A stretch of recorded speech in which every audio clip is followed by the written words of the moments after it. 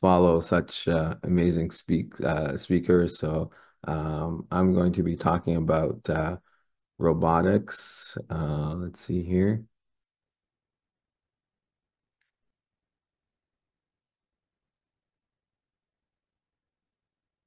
Can you guys see my screen?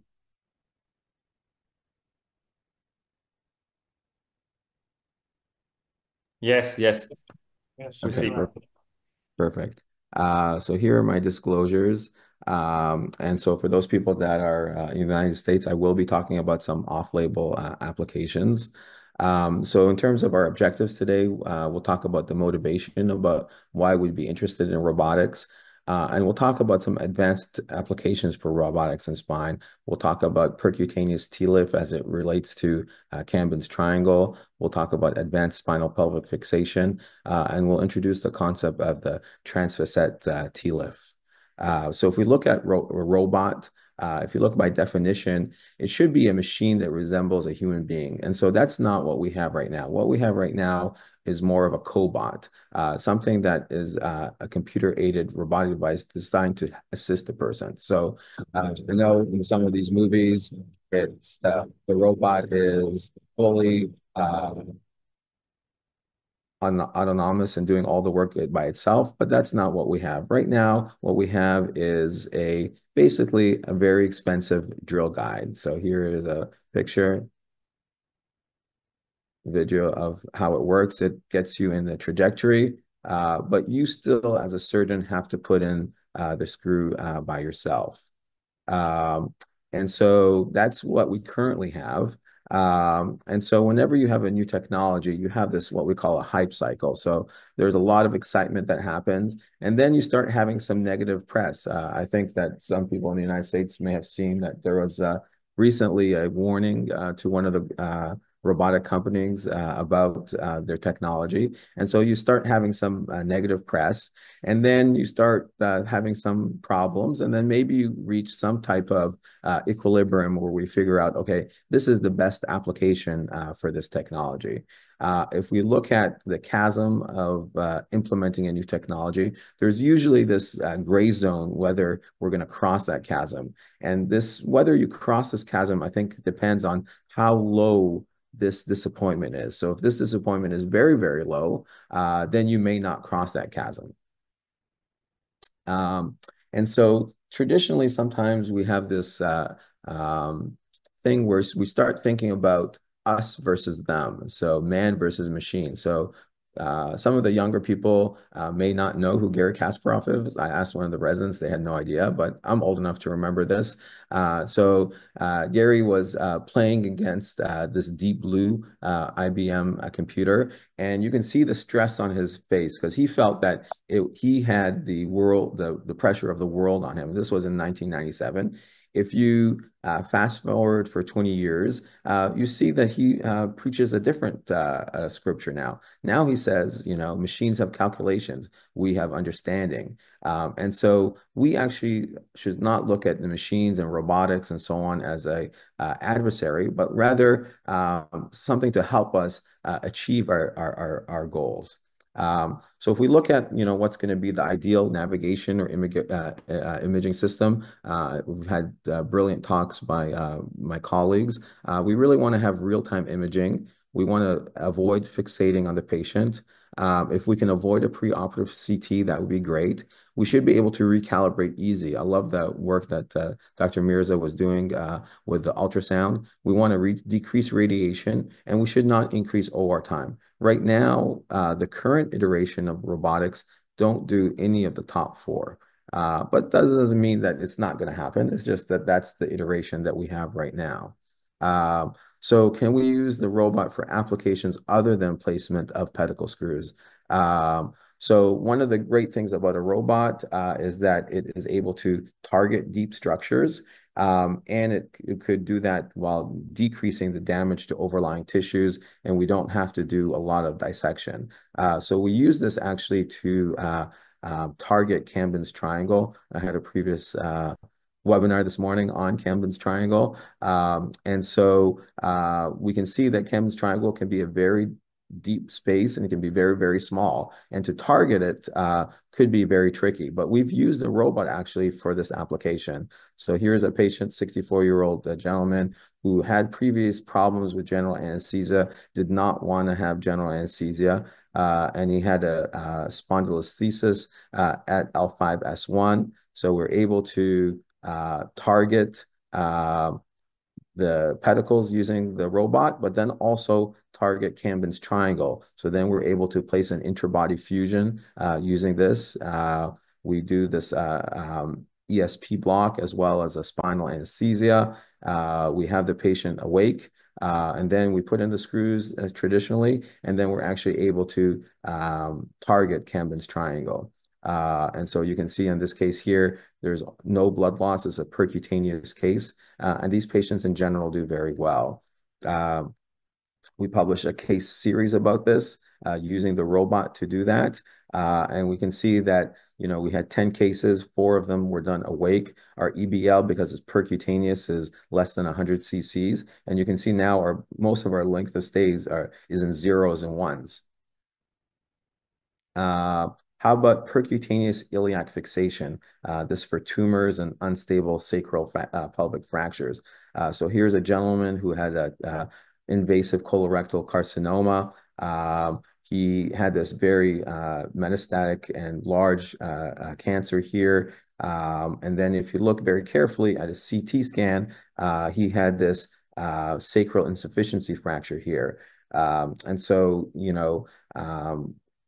how do you treat this patient? He has very bad kind of prognosis, but he has a lot of pain. So what we do now is we can plan the screws in the lumbar spine, and then this is where I think the real power of the robotics is that you can actually plan the tulip heads all line up together underneath the skin.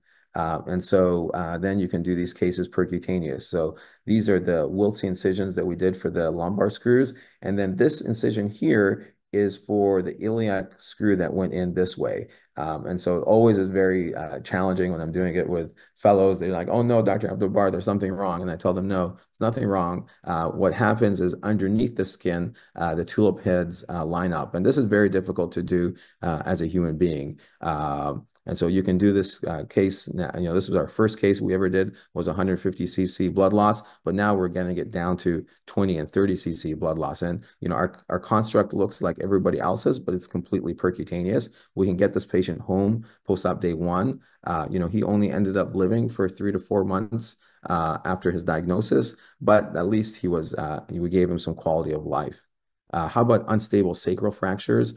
These can be in terms of high velocity traumas or old people with insufficiency fractures and fragility fractures. So here's a 65-year-old lady. She had a head-on motor vehicle accident. A lot of these patients, have deep vein thrombosis. So you don't want to do a big decompression because then you're going to have to put them on blood thinners and so on. So if we can do this all percutaneously, that would be great. You can see here just how comminuted her sacral fracture is. So this is done in coordination with our trauma colleagues. So here they had an acetabular fracture. They do all this, and then we are kind of sometimes dodging their metal. So we can do this again, completely percutaneous, 25 cc blood loss, right? Now we can put her on blood thinners faster. She's 2 years out and extremely happy with her abilities to walk and so on. I don't think we could have done this any other way. And sometimes it's challenging. They have external fixation devices. They have 2 to 3 trans-iliac, trans-sacral screws, but we can still kind of dodge metal there. So this is our original case series, and we've had some really good results. We had one complication that we had. How about the transfacet T-lift? So, we've been very obsessed with Camden's triangle, but as we've learned more, we found that some people's Camden's triangle is just too small to put a safe interbody fusion there. And that's really gotten us to think about this transfacet pathway, which is keeping the facet joint in the middle of our trajectory into the disc. We've published this paper looking at these different pathways.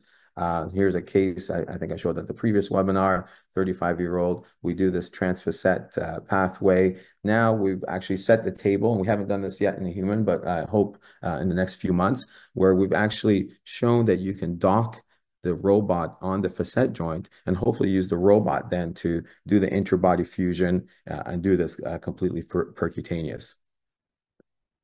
So in terms of future directions, I think intelligent decompression, I think will definitely be there. One of the things right now, the robotic heart technology is a little bit slow. So I call it sometimes affectionately the slow bot. And I think I'm faster. I call myself the Mobot. But at some day, the slow bot will get faster. And then more versatile end effectors are coming down the pipeline. So just to conclude, I think robotic surgery is an emerging and exciting field of spine surgery. I think beyond placement of pedicle screws, I think there are a lot of other applications that the robot can be very helpful for. And with that, I'll conclude. Thank you.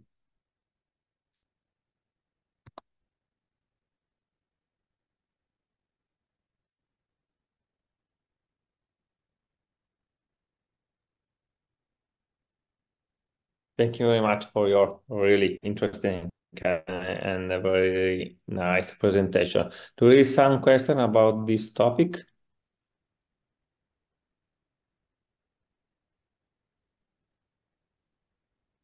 I have a question, if I can. Yes, is on the same way of the one of Salman. We know that the technology, especially at the beginning, are very have a very high cost.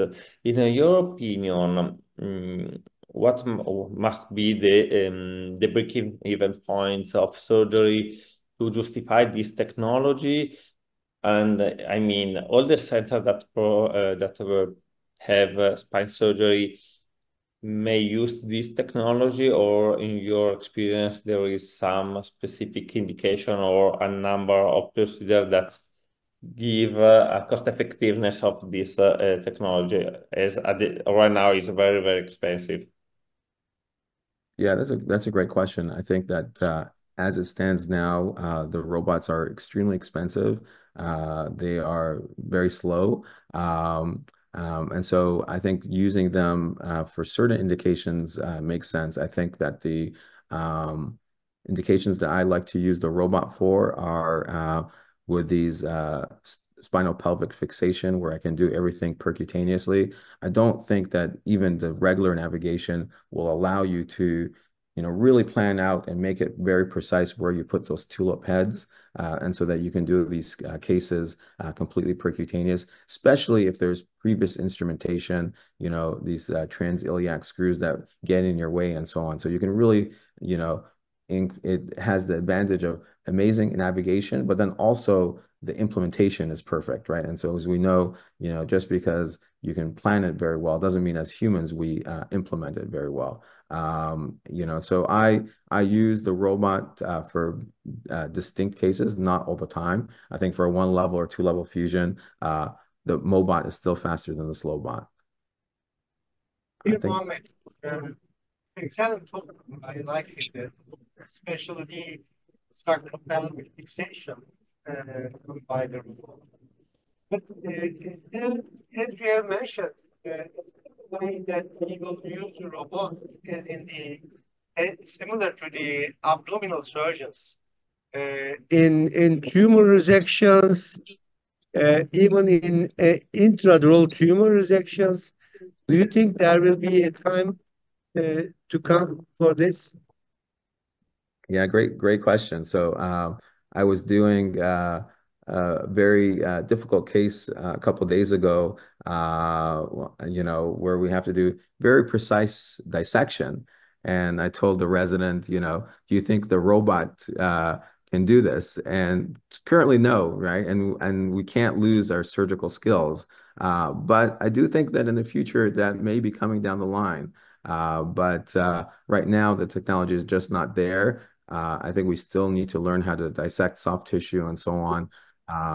But maybe in the future it will happen. Dr. Teresa, Teresa, I have a question for you. Thanks so much. That was a great talk. Always fun to learn from you and fun to reflect on being part of that hype period of the robot training with you and under you down at Duke. My question was around your case on the spinal pelvic fixation. Two questions. One, with the Wiltse incision, have you considered doing like a midline incision to the fascia? Just because those for the S2AI screws, the incisions are so medial compared to your pedicle screw incisions. And then the second question was about fusion. So, I'm getting tempted to use the robot to do this for like MIS, T10 to pelvis, etc. Obviously, this was a very different case. It was more of a palliative surgery for someone for stabilization. But are you comfortable at this point feeling like you get a good fusion to do it for more of a degen case? Yeah, great question. So the first question about the Wiltse, that was our very first case, and right now we're actually not doing Wiltses. We're mostly doing them as just percutaneous, just stab incisions. So usually, there isn't a need to do midline, and so I've kind of gone away from that. So not a lot of times will I do Wiltse incisions, and I think that was just our first kind of through the learning curve. In terms of fusion, I think that's a really good question. I think that I don't know the answer to that. We've had, knock on wood, some really good experience with them in the traumatic field. But in terms of, for long segment fusions, are we going to be able to fuse across that segment or not? I don't know the answer to that at this point.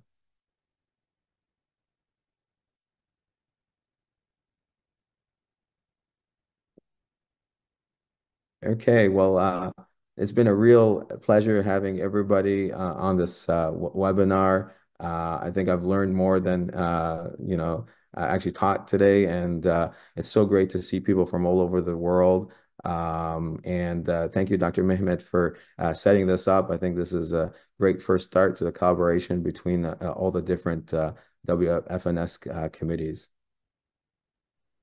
Really, it was great. Great. I enjoyed all the speakers. Thanks a lot. We should see you again.